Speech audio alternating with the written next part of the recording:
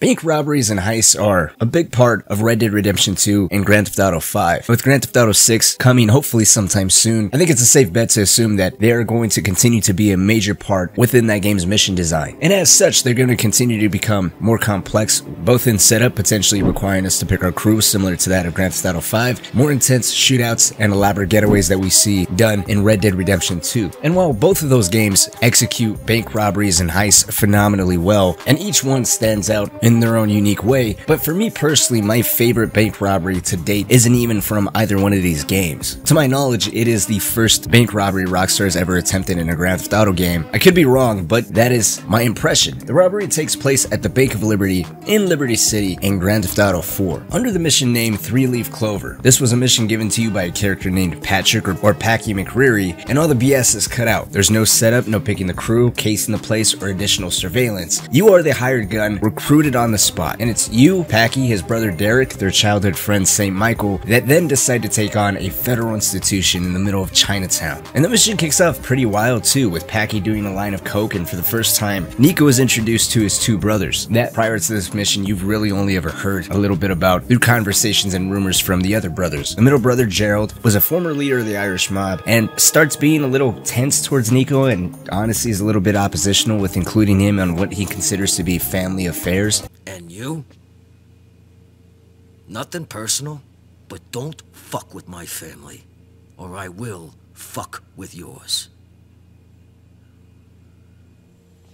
But I assure you, all the negative interactions after this are all directed at and towards each one of the other three accomplices in the bank robbery, from Packy, Derek, and St. Michael all attacking each other on the car ride to the bank robbery. I got enough PE4 here to get through anything they throw at us. PE4? I ain't never heard of that. It's some limey name for C4 that Derek here picked up over there. I ain't having this argument with you, Patrick. Safe to say, what we're using is controllable enough to go through any vault door without incinerating whatever's inside. Not gonna leave much residue on the notes either, so they should be washable. Oh, they're going to be washable, all right. Can't wait to see what sort of kick C4 residue is gonna give me when I snort up a line of chop through one of them notes. First, you're a fucking charmer, Patrick.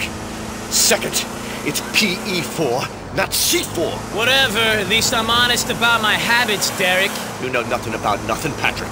I'm honest about me demons. Hit the needle on the old head there, did I, Derek? Expression is, hit the nail on the head, Packy. Really, Michael? You don't think I know that? And Jerry was right about you, Mikey. Your parents must have been twins to produce a kid as dumb as you. I'm surprised you ain't got 3 eyes, no balls, and a club foot. Don't bring my parents into this, Packy. All right, all right. Between Grand Theft Auto 5 as well as Red Dead Redemption 2, I don't think we have a single heist or robbery crew as seemingly as dysfunctional as this group right here, with Packy and Derek putting each other's addictions on full display, and them arguing on something as trivial as the name of the explosive that Derek is choosing to use, and then Packy resulting to incest jokes towards St. Michael whenever he jumps in and tries to correct Packy in a particular saying. It's a unique group dynamic to say the least, and this initial car ride does set the tone for the remainder of the mission, with trivial arguments happening between Patrick and his brother Derek. But eventually the crew ends up getting to the Bank of Liberty, masked up, kicking the door down, demanding everyone gets on the ground. Typical stuff of what we're accustomed to now with a sequel. Another interesting aspect to this mission, however, is that we are introduced to Luis, the protagonist of the Ballad of Gay Tony DLC. There's actually quite a bit of tie-ins with Grand Theft Auto 4 and all the DLC characters that we end up coming across, and how each individual stories intertwine into the main story is very interesting, and we'll go into it into a later video. But right now, let's take a look at how the bank robbery ends up ending before the police end up arriving. The PE4 has been molded and is set to explode in 60 seconds. Now listen, people, we're your friends. Me and me brother here. Why are you telling them we're brothers, you idiot? That's gonna make it hard for them to find us, isn't it? I'm trying to be honest with these people. We put them through a lot today. Fuck these people, fuck your cause. That shit's over. Ireland's not the only thing that's green. Dollars are too. Now you've said bloody Ireland. That's gonna narrow the search, ain't it? Fuck you! Take the needle out your arm, then tell me what to do. I'll let you tell me what to do when you stop shoving half of Bolivia up your nose every Saturday night. Motherfucker! Fuck!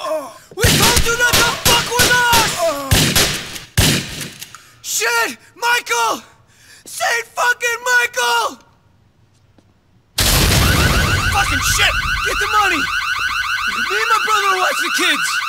while potentially exposing their identities and how to find them, along with, again, their habits on full display here. The arguing between Packy and Derek got Michael shot and killed. Now, back when I first experienced the scene, it wasn't so much the death that got me, it was more so the mention of their drug abuse that had me shocked. Boys had absolutely nothing to hide and gave zero fucks on who knew it, and the back and forth was still kind of funny to me at the time. But this is where the fun part begins. With the money on your back, it's now time to fight through waves of police, firing down open streets, going down alleyways, and tight corridors where in some spots SWAT members are up on fire escapes, raining hell on you, eventually forcing the three of you to break off and try to escape through the subway system. I gotta say, for what I still consider to be Rockstar's first attempt at a major bank robbery, there was multiple steps and elements to it. I mean, sure, the entire aspect of having everyone get down on the ground was all cutscene related. You didn't really move around inside the bank until the bomb went off, and then you had to go inside the vault and collect your money. But everything after that, going down the alleyways, this street, that street, clearing out the police in front of you while also trying to fight the police that are coming in from behind, trying not to be barricaded or circled in one particular spot, and then fighting police while you enter the metro system down the subway tunnel. Naturally, over time, I did forget a huge chunk of this mission, and the whole running down the subway kind of shocked me again in a good way. I really enjoyed the whole idea of backpedaling while firing at the police trying to escape. And while firing at the police, you can still kind of hear Patrick and Derek a little bit at each other's throats with the name of the explosives, how it happened, what's going on. The only downside is they really don't mention too much about the death of St. Michael. I mean, I guess you can chalk it up to their family being so heavy and mob ties that the death of loved ones or the death of friends and family, stuff like that, isn't as big of a deal to them as, say, quote-unquote normal people or civilians. But it would have been nice to see a little bit more of that dialogue, a little bit more of that, damn, we fucked up. Even if it was in their own argumentative way where neither one of them really wants to take the blame or shift it onto the other person or even onto each other, something. They do mention it once or twice, but nowhere near as much as I felt like they really should have. And I think that's somewhere Rockstar has really improved on, their dialogue between their characters. And once you finally make it out of the metro, all you gotta do is find a four-door car and then take these two guys home. There's no lose the police, find somewhere, get rid of the heat, then take us home. No, you can actually take them straight home with the cops on you, which is not a good idea because all the bridges are barricaded, essentially making it pure hell to try and take them home with the police on you. I will say this though, my first attempt I failed. I ended up getting Derek killed, and there was an ending cutscene that I kind of wish Rockstar would bring back instead of the whole mission failed or wasted. And I'm gonna show you what that dialogue was. Lost Michael and Derek, it ain't worth it. I get it, nothing elaborate or mind-blowing, but I would still prefer this 1,000 times over than the instant mission failed. I don't know, I just wanted to take a nice trip down memory lane. I still think 3-Leaf Clover, although outshined in particular areas by subsequent robberies and heists and Rockstar's subsequent titles like Red Dead and Grand Theft Auto 5, I still think this one was phenomenal, especially for Rockstar's quote-unquote first attempt. But let me know what you guys think down in the comment section below. If you guys ever played Grand Theft Auto 4, did this mission stand out as much as I claim it did, with me saying it's probably the best mission in the entire game, or do you still prefer Grand Theft Auto 5 or even Red Dead heists? Let's talk down in the comments section. But in the meantime, if you guys didn't see it, maybe take a look at Rockstar and how their approach to Grand Theft Auto 6 should be. A little bit more arcadey or a little bit more realistic. That should be popping up on your screen right now.